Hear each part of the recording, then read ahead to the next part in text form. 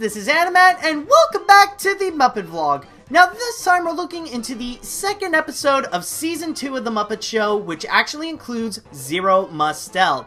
Now for those of you who are unfamiliar with Zero Mostel, he is actually an actor and comedian of both stage and screen.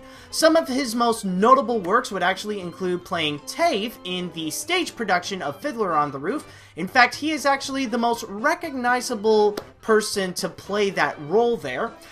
He has also appeared in the stage and film version of A Funny Thing Happened on the Way to the Forum, and he is also known to play the original Max Bialystock in the Mel Brooks classic film of The Producers.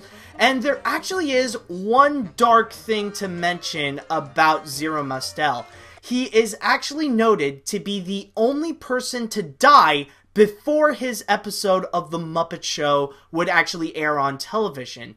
And keep in mind, yes, he is noted to be the only person to do so, like to have that credential. So it's a little bit morbid in a sense and a little unfortunate, but in a way, this would actually be a bit of his legacy, what we actually see in The Muppet Show. Now, going into the episode itself, I will say that everything that is constructed in there is actually great. It does have a lot of great ideas, but unfortunately, at least for me, I feel like it didn't execute them as well as what it's originally planned, like what it sounds like. Because the thing is that this is kind of the ultimate battle between class and like modern entertainment in a way. It's a little hard to explain. Now, apparently Scooter's uncle who owns the theater, he would like to have lady wrestlers be featured on the, on the show. Not, like, only for this one, not, like, as an ongoing thing, but just, like, to have at least one, like, just to at least show some lady wrestlers. But the one person who is completely opposed to this is actually Sam the Eagle. And it does happen a few times when Kermit and Sam would argue about this, but like, this is the kind of episode that sounds great in theory. It sounds like a fantastic idea, and to have Sam the Eagle to more have his own prominent episode that he can really feature himself as a man who is really of class, and mostly, like, this would be Sam's first total appearance after, like, the whole Wayne and Wanda bit. So, like, this is, like, post-Wayne and Wanda Sam the Eagle. But overall, I feel like it isn't really as well executed because, like, it often gets sidetracked with so many other things. Like, we only see one part where Kermit and Sam would argue about this whole lady wrestlers thing, and then most of the time it's just Kermit trying to obey Scooter's uncle's wishes and trying to make that happen.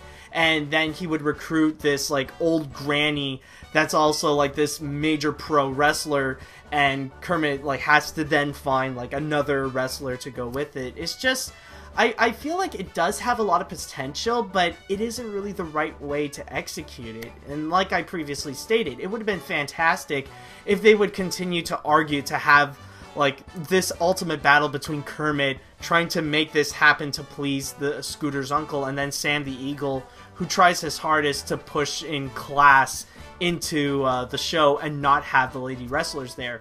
Like, it's great in theory, but in practice it doesn't seem to work as well. It should have been a bit it should have been better executed. But I'm not going to say that what came out of it is bad. It's more like it doesn't feel as great in terms of its structure, in terms of the story. What we got in terms of gags and stuff like that, they're absolutely fantastic. And now going away from that and going into the individual stuff, a good example showing how class, like, pretty much how class and sophistication is pretty much ruined in The Muppet Show, they actually have this opening act where we got, it was supposed to be this classical musical number of Chopin's Polonaise in a flat in A minor, I believe. Well, I don't know really the specifics, but I think it's that. However, the musical group couldn't make it, so they decided to get the Electric Mayhem to do that little number in a like this rock-like jazz style, and it's actually really good. I don't know, like maybe it's just me since I'm more into like this I'm more into rock and I'm more into the Electric Mayhem, but I don't know, like, I think they did a really great rendition of it. As for what I was about to say Peter Ustinov, but, you know, the funny thing is that, I don't know if it's just me, but I do find that there are a lot of similarities, at least in terms of appearance, with Peter Ustinov and Zero Mostel. But again, that's just me.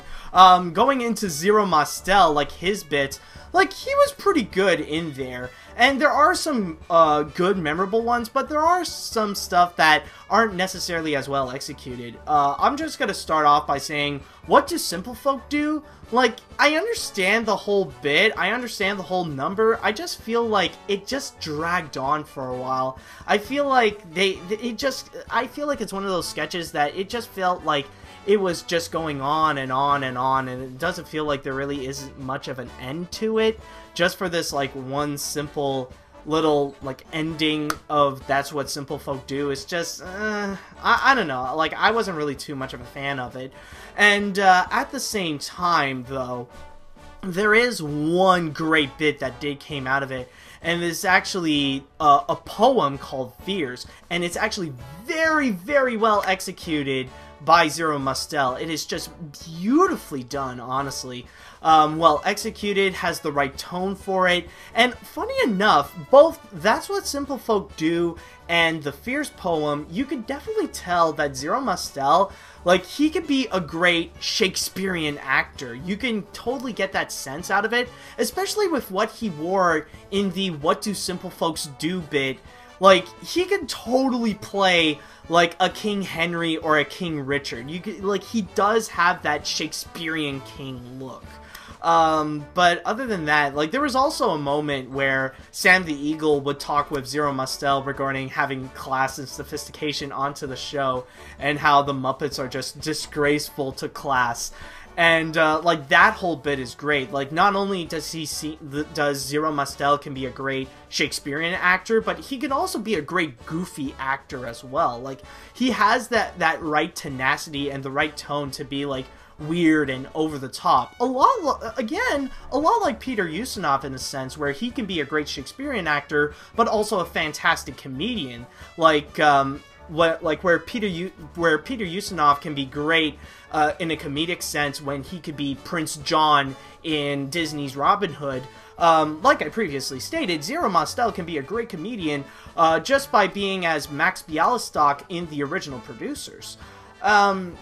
Any other segments? Like, I will admit that there are some pretty cute segments. I will say that there is an At the Dance sequence, and I gotta say, oh my god, the jokes have actually improved. They're no longer just bad, corny puns. Like, there are some funny moments in there, and, like, they somehow decided to go into the theme of tennis, and, you know, there are some good, like, there actually are some well-executed Muppet-style jokes to it, you know? They're actually pretty good. It was probably the first time in a really long time that I actually genuinely laughed, or at least get a few chuckles from an At the Dance sequence. And there is actually one thing that I will mention that is a bit of a milestone, is that this is actually the first episode where Beaker would come in. They actually reintroduced the Bunsen Honeydew bit, and they decided to bring in Beaker. And the first one that they did so, at least in terms of the number of productions, they actually did the mechanical, no, not the mechanical, I mean the magnetic carrots. And that actually came out with some pretty good results. Nothing too crazy happened to Beaker, but it actually is pretty interesting that we see the first appearance of Beaker that would later go on to result in some great and memorable Muppet bits that would feature Dr. Bunsen Honeydew and Beaker.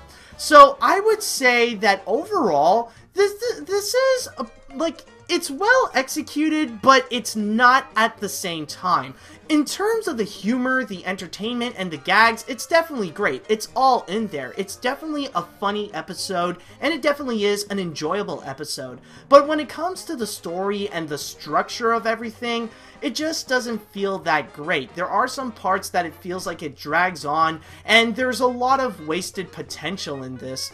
It doesn't feel like it has a great story. It's just like they focus a little too much trying to bring in this whole lady wrestlers bit that it just ends up falling flat in the end, at least for the lady wrestlers aspect. So, good episode, but at the same time, it could have been a bit better. But anyways, that is pretty much going to be it for this episode of the Muppet Vlog. So I just want to say thank you guys so much for watching, and we'll see if the structure will be as good as the comedy and the gags at the same time with the next episode. So until next time, see you later, dudes!